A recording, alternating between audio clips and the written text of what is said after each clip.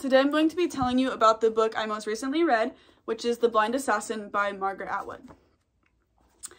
Atwood catches our attention right off the bat by opening with the line, "10 days after the war ended, my sister Laura drove a car off a bridge."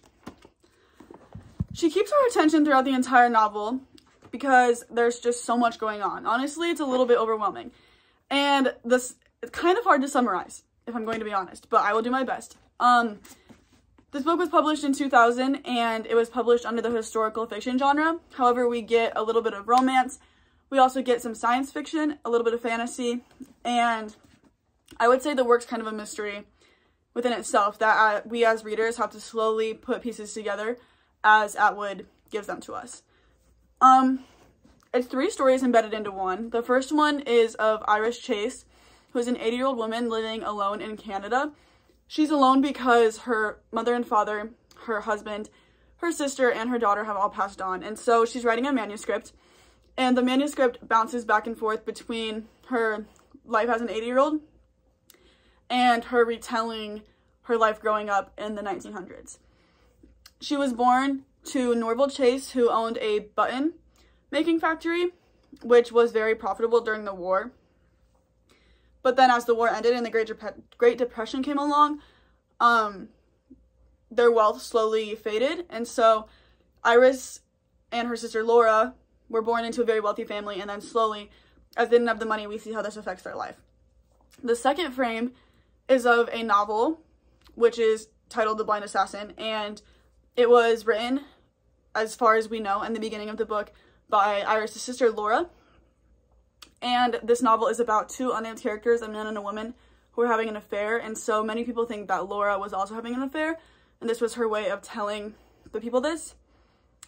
And then within that story, the 2 characters that are having the affair are creating their own story, which is where the science fiction comes in, because they create a story with far-off planets and made-up characters and all things of that sort. So, hopefully you're not too confused. Let's see, what I would rate the book. I rated it 4 out of 5 stars. It is a lot to handle, as I said, but it's very satisfying in the end to see how everything comes together, and I don't know, it just leaves you with a lot to think about. Throughout the book, Atwood looks into, like, deceiving and how people may not be what you really think they are. She also talks a little bit about how women are disempowered and how they were treated throughout the war in their roles. Let's see. Would I recommend it? I would say yes. The writing itself is very simple to read.